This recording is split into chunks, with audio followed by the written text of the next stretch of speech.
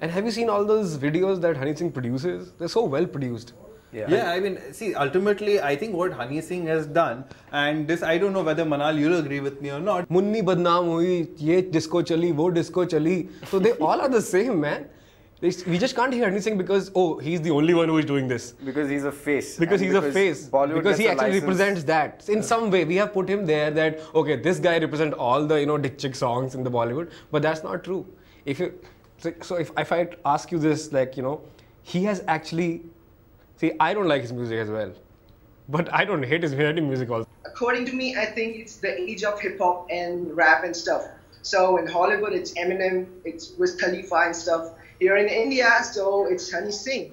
So that's what it is. It's the age of rap for now. So teenagers like the raps by Honey Singh, no matter what types of words he uses in it, what type of rhythm, whatever it is. But people just like it. So that's it. I love him too. I'm a fan of him. Have you ever found it vulgar? Are you embarrassed to listen to Honey Singh in front of your parents? I like Honey Singh too, and I don't feel shy playing a Honey Singh song, no matter either am I in the house. They're the same people who go to a club and would dance on these songs, and go on Twitter or Facebook and like, oh man, Honey Singh is like so attack.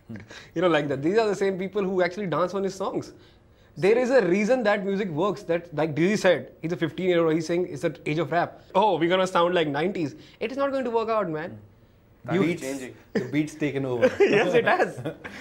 It's all about beats per minute, these BPM these days, Manal, and a lot of girls say, I don't know, but I like Honey Singh, because there's this inherent defensiveness that comes, because people everywhere are saying, oh no, Honey Singh's lyrics are crass, Honey Singh's, anti-women, or he's very sexist. That's not actually true. He's making music.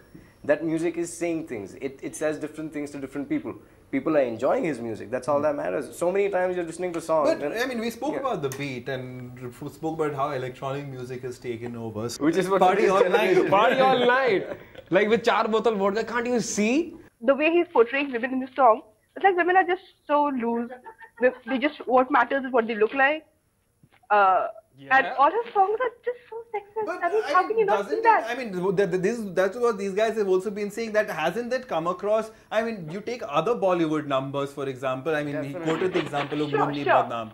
Those movies are really appreciated because they're art. I don't even want to get into the details of some of those Japanese that I've seen. Okay, but that's the whole point. They're making content. Let the audience decide. You don't like it, don't like it. But don't be like, oh, I hate Honey Singh. I hate what's happening. When this a song like happen. Balatkari comes along, I mean, we lived in a charged time where media is often accused of influencing people in negative ways. And a song like Balatkari. And there was a song by Bodhi Tree,